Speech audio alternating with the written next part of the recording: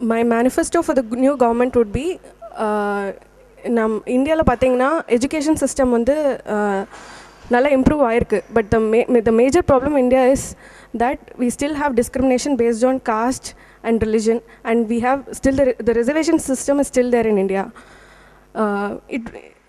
Pudu government education system unnu better pannanona, the right thing would be is that they should remove the discrimination based on caste, and adukku badala reservation should be based on economic status.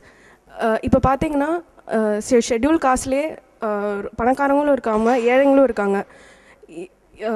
இதனால் நம்ம என்ன பண்ணணும்னா, maximum benefits should be there for the economically backward rather than giving the discrimination based on the caste.